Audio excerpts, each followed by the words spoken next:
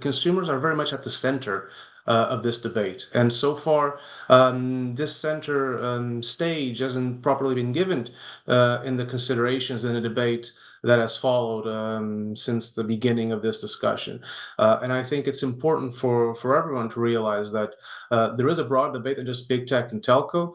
Any potential measures that will affect this ecosystem will undoubtedly trickle down to consumers. And the examples we've had so far of similar measures, the data that we have on the table, what it shows is that no matter how you want to look at it, it seems to us that consumers will, in the end, have to foot the bill for any such intervention on the market.